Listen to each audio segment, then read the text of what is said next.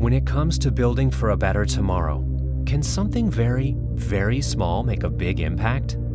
Wouldn't it be great to help solve not just one, but two problems simultaneously? In Hong Kong, the most common cause of deteriorated concrete is crack-induced water leakage. In the meantime, the world is facing a massive plastic overload crisis.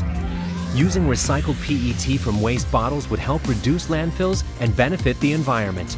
Unfortunately, untreated PET fibers do not interact well with cement-based materials in cementitious composite. So until now, PVA fibers are most commonly used, but adding to the plastic production. Advancing its already comprehensive sustainability efforts, Hing has been partnering with NAMI and HKUST to tackle this challenge. After extensive research and trials, we have created an innovative way to impregnate PET fibers with a polymeric nanocomposite coating by chemical grafting, and together created the self-healing recycled fiber-reinforced cementitious composite. Waste plastic bottles are cleaned, melted, and drawn into continuous fibers, then treated with hydroxide solution at moderate to high temperatures.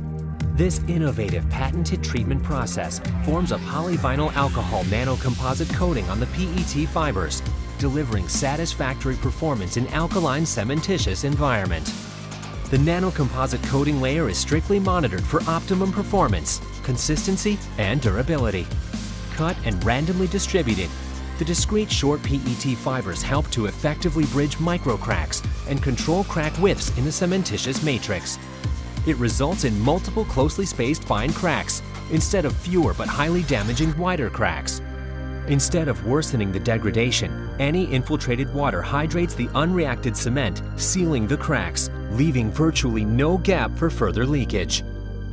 This autonomous self-healing process is constantly active for an extended period of time and is happening not just at the surface, but all across the material, even deep inside and in hard-to-reach areas. This healing process wouldn't be possible without strict control over cracks opening, which in turn wouldn't be possible without the nanocomposite coating grafted on the PET fibers. Hence, the remarkable breakthrough achieved by this synergetic collaboration.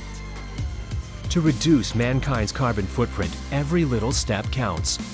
By reducing concrete wastage and reducing plastic waste, the self-healing recycled fiber-reinforced cementitious composite is our contribution to sustainable construction practices.